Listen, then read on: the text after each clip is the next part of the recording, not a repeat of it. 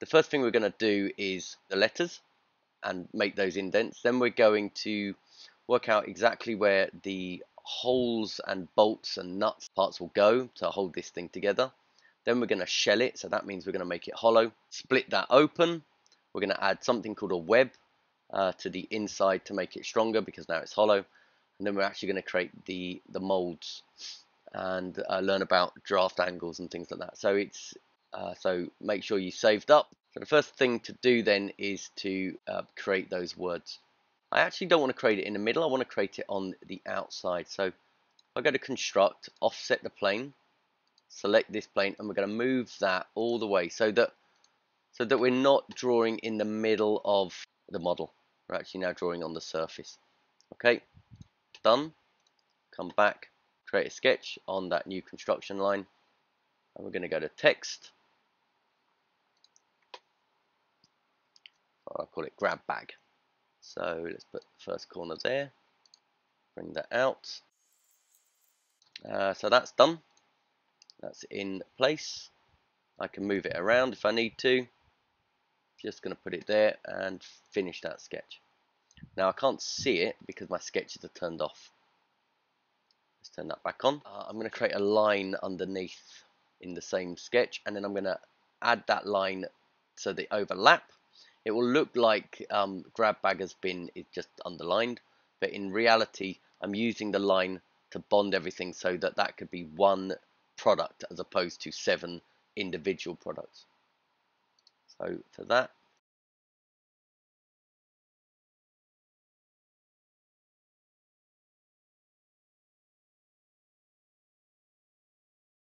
but that should be okay. All right, we can finish that sketch now.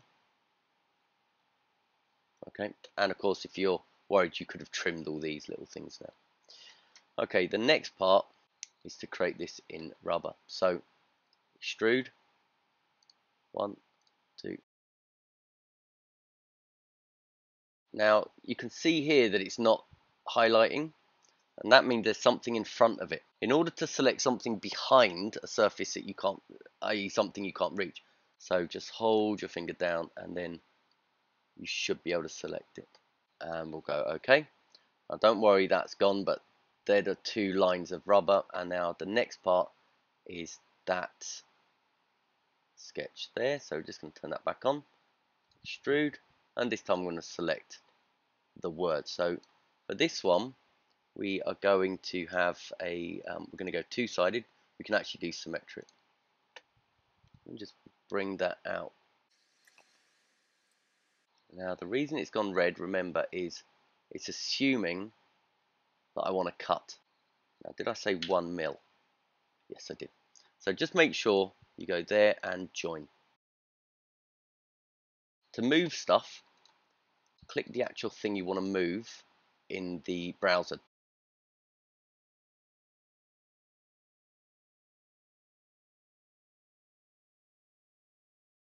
Okay, when you're happy with that, and then just hide the sketches. The next port is the screws. Now I believe I'm going to have 1 here and 1 here, just either side. Okay, so we're going to create a sketch again. This time we're not going to use the construction sketch, we're going to go to the origin sketch, so right in the center, looking right at it, and circles. The first thing to do is the center of the circle itself, 3 mil, and that will give you a smaller hole here when it comes to it. Okay, now just another circle, so I'm just going to go to the center of that and glide across, and that gives me quite a nice guideline, and just click that and 3 mil again. Alright, finish that, and we are going to have to turn our sketches back on so we can see them. Select that one. Remember, hold that button to get that profile. We're going symmetric again. Now there are other ways of doing this. This is the quickest and cheapest way. I'm going to go and we're going to cut right the way through. So in order to create the own screws, I'm creating a sketch. We'll do it here. We're going to go circle. So that's a 3 mil.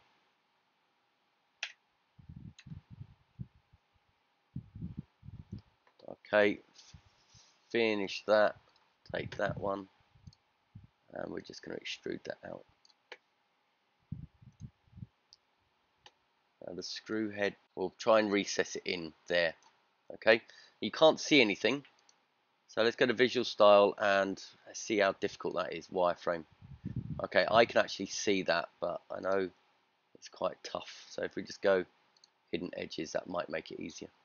So that little dotted line is the head of the screw there, and I want it to go about here. So this is going to be a new body, and it's going to be two sides, and we're going to go into about there. So that's the actual screw length. Okay, the next part is, let's hide that main body. So this is the screw here. Let's do the head. So we'll go sketch there, circle, press letter C, just go to 5mm. I also want to draw a polygon in the middle of it as well. Tell you why. I want this to be a hex, so 1.5. Yeah, 1.5. Okay, finish that sketch. Now what we're going to do is extrude this down by 2mm, and we're going to join that, and we're going to extrude this up. Sorry, do that one, that one, that one, that one, that one. That's 2mm, join that. Okay, good. Turn that sketch back on. Now we're going to extrude this one out. Okay, that's one whole piece. Now this is going to be threaded. Go to, what's the easiest way? I don't want the whole thing threaded, but I am aware that I'm taking a lot of time. So we'll just go here, quick, circle.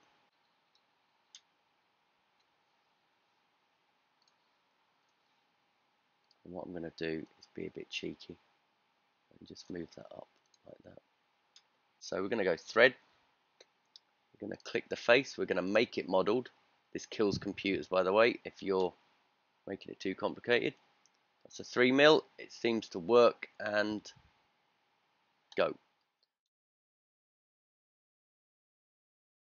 So it's evident that my model is not working, and I really hope that yours is. I'm going to undo a lot of stuff.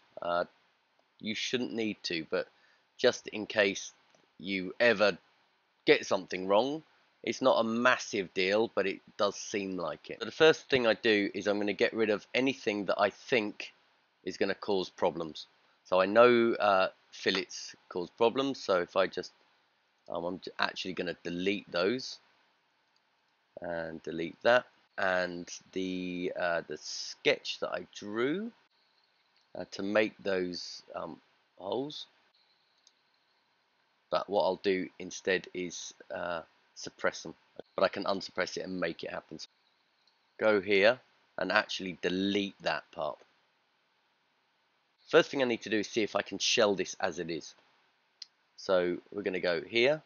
Sorry, we won't do anything. We'll just go shell and that one, and I'm actually going to go 3. So you can actually see a double line, and that is the inside of the line. Okay. I do need that groove in there. Now I made it 3mm thick so that I can just redo that. So I've got this part here, and I'm just going to cut in away at it.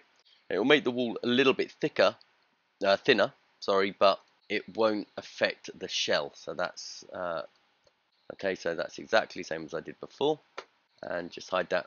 And so I still have that. Go back to that suppressed one here and unsuppress it.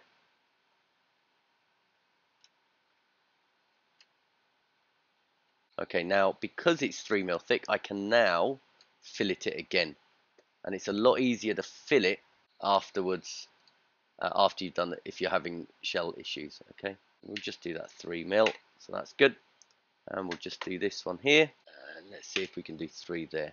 Oh, and we're allowed to. So the bolt, so they're going to actually go into the body itself, and of course you don't want these jutting out because that's going to hurt your hand. So this cylinder is going to have to be cut away from that so that this can be flush. Now that is 2.5mm, and because I've made this wall 3mm, it means that we've got about 0.5 mil of tolerance. Okay, and that is quite important. Now these are going to go through and they're going to be threaded into this area here. Okay, so at some point I'll show you how to thread the inside of that tube, but we're not going to do it yet because we've got to split this in half first. So just going to hide those again, and this time we're going to cut away. So new sketch. Now if I make my sketch here, okay, and then press C for circle or just select circle, and that will actually click directly to it. So that's a 5mm hole. Why don't we make it 5.2, and we're just going to hide that. Okay, and we're going to do the same on the other side. Now it's important to hide those bolts because what I'm about to do is cut away, and if the bolt gets in the way it's going to get cut. So we just finish that sketch.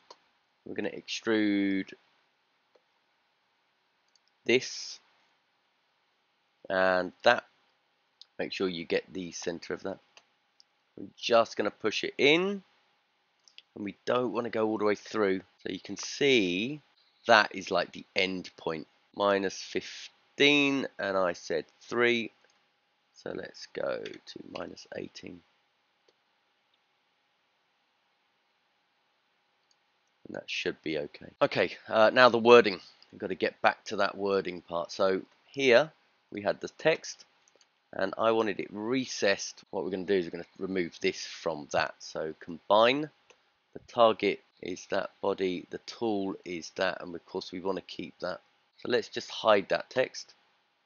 This is a problem. If I do that, bring it out and cut. Let's go and split that body. So the body to split is that. The splitting tool is that same mid-plane as always, and we've now cut, and of course I can delete that, and you can see the inside. Okay, and that's the important thing there. Let's just show you something. So I'm going to move this one out of the way. Now of course these bolts will hold everything in place, but what people are going to want to see is a lip, and that means that the lip as to how it snaps together and is more secure than just the bolt. We're going to create a sketch, and this time we're actually going to select the plane itself. Okay, so that was the edge. We're going to go offset, which takes a shape and can bring it out. It's going to be half the distance there, but it's going to have a gap here, a bigger gap here, because we need a 1/5 of a mil tolerance. L for line, and we're just going to draw some lines here and a line there.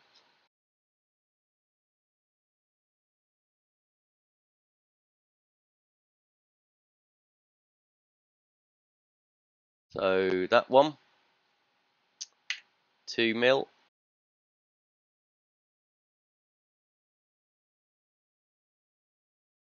Okay, they're not beautiful, but they do work. So now what I have to do is I've got to delete this section from the other model. So in this case, let's hide that.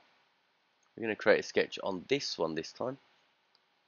We're going to go back to the offset, and we can see the original line. So that was 1. Now if I go to 1.2, that's my 1/5 of a mil slightly bigger, and then just finish that sketch and just see if we can push that in 2mm. -2. Enter. So now we've got that lip that this one can go to. Okay. On this side now, we've got to make it look like it could be injection molded or die cast. So, and in order for us to do that, we need to do something called a draft angle. And basically, what that is if there are any things like this, then it won't come out of the mold. So we've got to inspect, and we're going to go to draft analysis.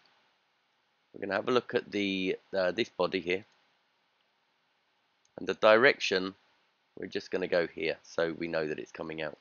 As you can see, this would come out of the mold quite easily, but this wouldn't, and nor would this. Okay, that's not a massive problem because it's so small, it's only like 2 mil. So with force, that would pop off. But these would definitely cause a problem. So what we've got to do is got to add a draft to this now. We're going to go to modify and actually do the draft.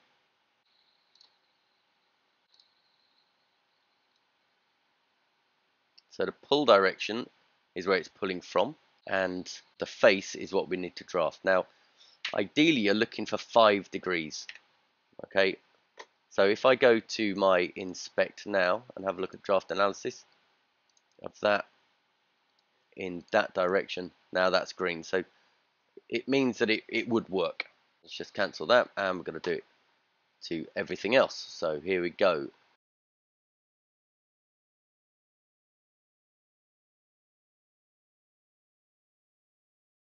All right, let's have a quick check on the draft analysis. We're going to say OK. So everything looks pretty good there. Bit of a problem here, but that's a different, this would be a different mold. We're looking at the inside mold. Okay, and we're just OK that. So to turn that off, you just turn off analysis.